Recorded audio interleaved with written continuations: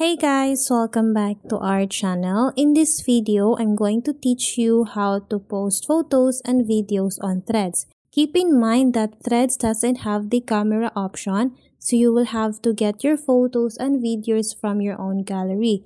So with that, we'll have to change my settings. So let's just open my settings, and then here we'll have to scroll down and look for the apps option. Let's just tap on this one. And then under apps, tap on manage apps. So in here, let's just type on the search bar Threads. And then we'll have to tap on the Threads app. So in here, under the app info of Threads, let's just tap on this app permissions.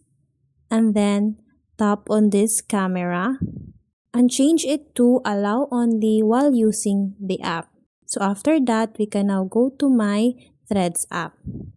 So in here, to upload a photo or videos, we'll have to tap on my profile icon. And then in here, we'll have to tap on this pencil icon at the center. So in here, we can now start uploading.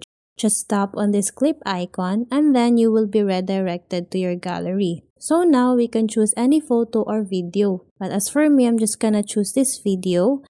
And you can also add a caption on top of the video.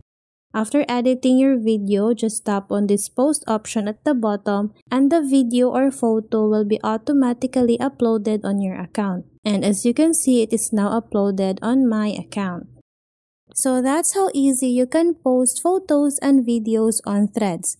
I hope this video helped you out, and please don't forget to subscribe, hit the like button and the notification bell for more upcoming videos. Thank you, and we'll see you on our next video.